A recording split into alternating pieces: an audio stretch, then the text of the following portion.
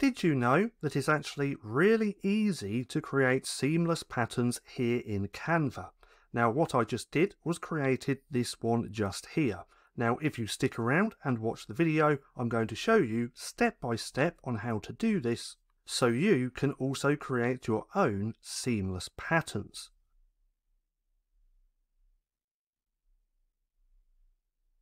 What I'm about to share with you is probably one of the easiest ways ever to create seamless patterns here in Canva. Now what we're going to do is utilize grids. So let me show you what grids that we need, and then let me go through the process to show you how to do this.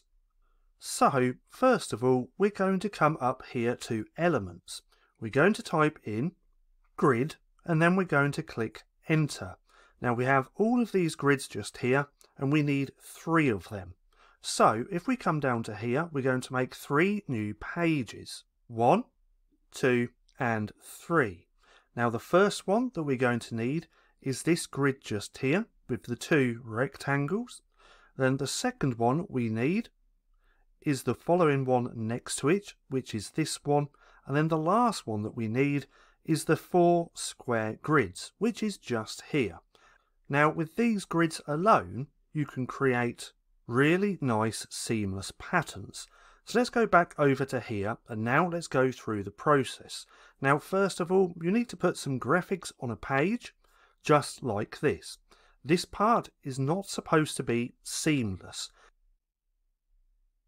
It doesn't matter how it looks, but one rule of thumb to live by is that you kind of need your graphics evenly spaced. Now you can do this for anything. You could do flowers, dogs, cats, any type of seamless pattern that you want to create. You want to go through this process. So now what we're going to do is download this as a PNG. So we're going to come up to Share, come down to Download. We're going to choose Page 1, and we're going to make sure that we have a transparent background. We now click Download. Now let's open this folder so I can put it in there. So once it's downloaded, we're just going to drag and drop.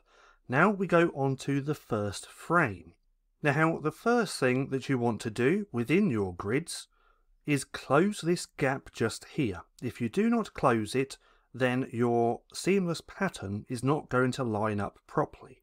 So what we want to do is click on here, it doesn't matter where, then we come up to Spacing, then we close this grid spacing. So we want to change the 10 to 0, click Enter, and there we go.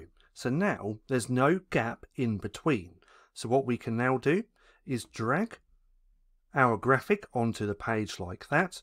Then we want to double click and then pull this all the way over to the left. So it's right at the edge like that. Then we're going to click Done. Then we're going to do it again on the other side. Now we can just click on that, put it on the page, drag it in, double click, and then pull all the way over to the right. So again, it's right on that edge. Then we're going to click OK. So that's the first step. Now from here, what we want to do is download this as a PNG. So we're now going to download page 2. We're going to click Download. And now we're going to repeat the process on the second grid. So we're going to drag this into the folder. We're going to go onto this grid just here.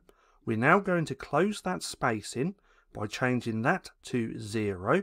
And now that gap has completely gone. We're going to click on this new one, drag it into the top, double click, and now we want to pull all the way to the edge like that.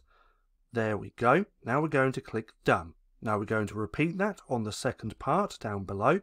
So we're going to drag, drop, double click and pull all the way down like this. Once that's done, we click Done. And now we're going to repeat the process one more time. So now we want to go to Download. We want to go to page 3 and we're going to click OK or Download, and then we're going to drag this into the folder as well. And now we're going to move on to the 4th grid. Now from here, we're just going to repeat the process. So first of all, we want to close that spacing. We click, go to spacing, change this to 0, and now there's no spacing at all. And now we can just pull that into every single square just here. There's no need to double click. We're just going to pull it in like that. And there we go. We now have a seamless pattern. Now with this one we can see that there's a little bit of empty space. There's a little bit of empty space under this rainbow just here and next to this heart. So what I could do is just go back to the beginning, to this part just here. I could put something under this rainbow and next to that heart and then repeat the process so I don't have no empty space just here. But that's how you create a seamless pattern here in Canva, because now if we download this, we can go to page 4, and if we click download and open a new page, let's just drag this into there, then let's actually delete all of these just here, and now we have that seamless pattern. So if we take this, put that on the page, and because it's a transparent background, we can even play around with the background colour. So we could change this to pink. In fact, let's just enlarge this a little bit like so. We could change it to pink. We could change it to whatever colour that we fancy. That one looks actually pretty good, so let's keep it on that. And if you want to make sure that your pattern is a seamless pattern, which it should be, because following that process which I just shared will create a seamless pattern every single time. But if you want to check, you can come over to a seamless pattern checker. I will link this one down in the description below, and then you can just drag your image in and see what it looks like. So that's fully zoomed in. We can see it looks pretty good, and that's zoomed out.